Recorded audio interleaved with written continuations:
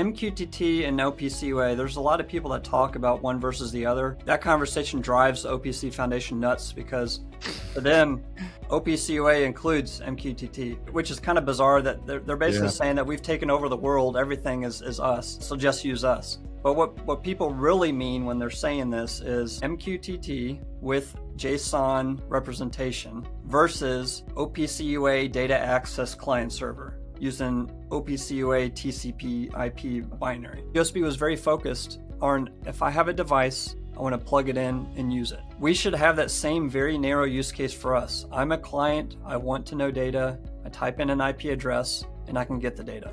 It should be as simple as that. So what is the minimum that's required for that? I would say the stack should be very narrow and simple and modern to today's standards. So currently, we don't have an implementation specified yet for the API, but we're circling around HTTP with JSON encoded messages. So if you just stick with that, then you got to figure out, well, what's the mechanism going to be to do the browse function and the get and all of these. You're just creating these endpoints or these functions, and that's the communications mapping that I talked about earlier. So once we have all this defined, the idea is that we should be able to create an open source explorer of sorts. My preference would be to make a progressive web app